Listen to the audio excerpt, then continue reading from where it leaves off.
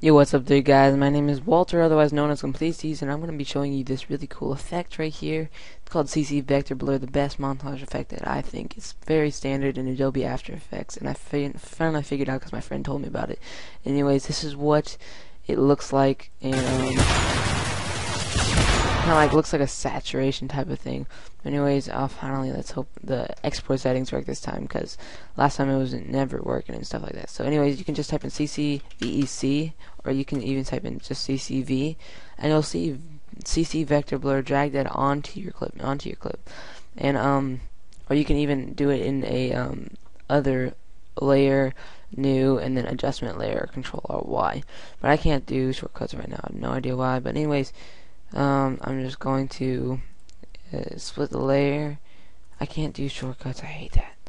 Okay, and anyway, so like what you're gonna do is you're gonna try to find the spot right before the scope starts coming out. So right here, right here is where the spot is, and hit E on your layer and keyframe the amount.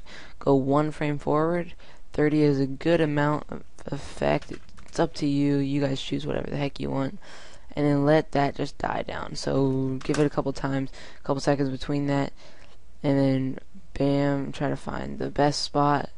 Keyframe right there. So then you just go click keyframe in 0, go 1 frame forward. Let's do we'll make it die down a little bit. So let's go to like 25 or so. So 25. Because it doesn't have to, don't make it like do the same thing every single time. Don't make it do the same time after each time. So don't just like copy paste. I mean, you can to get it done with, but it's not like the best thing you can do. So like, and for this one, like, let's say you just wanted to like do it really crazy, you can do that. But this is a really short tutorial. Thank you guys for watching it, and the final effect, I just did it in a couple seconds. They're very good, cheap, or like it comes with Adobe After Effects. Very good effect for CS 5.5. That's what I have, and hope you guys like it, and hope it's very useful for you guys in the future.